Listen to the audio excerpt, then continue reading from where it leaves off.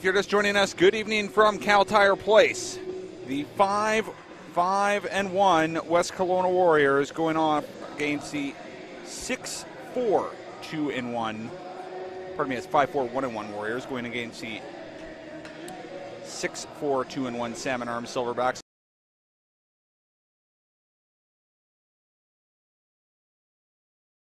To Ciccarello, Danny Ciccarello, one-on-one with Ardenaz. Ardenaz will get to the puck first, and he'll skate it outside of his zone.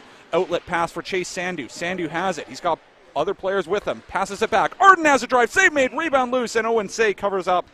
Silverbacks win the draw in their own zone. Ruchinski will play it up for Bennett. Bennett couldn't handle it, and now Riley Sharoon transitions the other way here for the Warriors. Sharoon, there's the pass. Jugnoth a drive. He ended up fanning on it. Play does resume. They score! A quick shot by Benjamin Woodhouse, and the Warriors draw first blood with 11:24 to go in period number 1. And another shot from the Silverbacks goes wide. That was Kieran Ruchinski. Sansbury drops it back to Logan Shaw. He'll fire a shot on. Save made by Madge. Ruchinski holds it in. The big man. There's a one-time drive again by Lindblad. Not sure if Madge got a piece of it or not. The Warriors will clear, and Carter Wilkie going to try and beat Tucker Hartman to the puck. He will. Wilkie looking for some help. There's Zach Brooks, a drive. Save made by Owen Say, and what effort there from Carter Wilkie. Crystal up top for Porter Dawson. Dawson going to just carry it up himself. Why not? Dawson drops it back to his trailer. There's Skylar Cameron, a shot. Save made by Owen Say. Sandu can't clear. The puck goes back. Backhand opportunity there for Logan Shaw.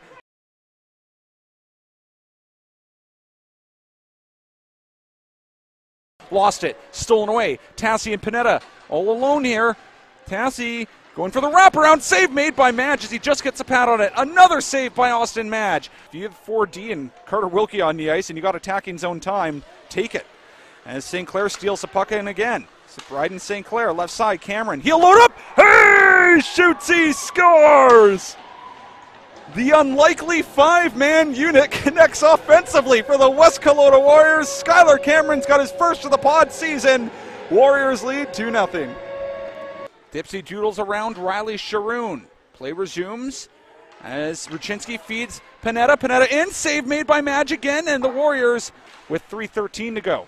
Hartman back out of his own. He's going to turn the puck over. Damon Jugnoth pass down low. Sharoon in. Great save by the glove of Owen Say. The Warriors that close to making it 3-0.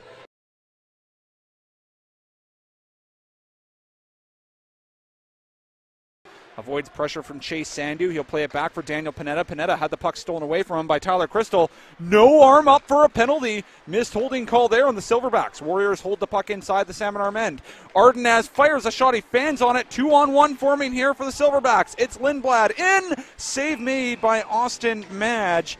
Pressured off the puck, and the Silverbacks' Simon Tassi will skate the puck inside. Mack is there. Mack back to Tassi. Tassi a drive. Great save made by the glove of Austin Madge as he robs the leading scorer for the Salmon Arm Silverbacks. What a save.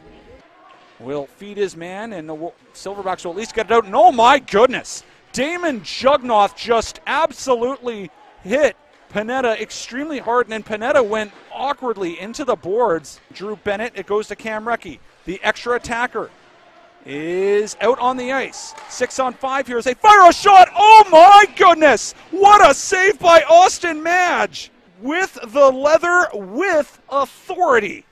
And trying to get to it there is Tassi with his glove. And instead it's the Warriors. They're trying to clear, they can't do it. Kept in by Drew Bennett, and then a second attempt. Wilkie's going to ice it. That puck's going to hit the empty net. It will! Carter Wilkie has sealed this game for the West Kelowna Warriors. And who's the first player to hug Carter Wilkie? Goaltender Austin Madge in the crease, and that's going to do it. My goodness, the biggest win of the pod season for the West Kelowna Warriors. And guess what? In his first BCHL start, his first BCHL game, Austin Madge picks up a shutout.